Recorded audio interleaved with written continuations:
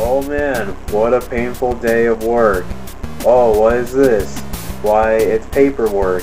One of the annoying pieces of garbage that has ever existed on the face of the planet. Every day your boss gives you a lot of work to do, and you have to do it, or else you're fired. And I really don't want to get fired because I don't want to lose my job. I tried asking my boss if he can cut the paperwork, but he said and decided to give me more paperwork, and he gave me a warning.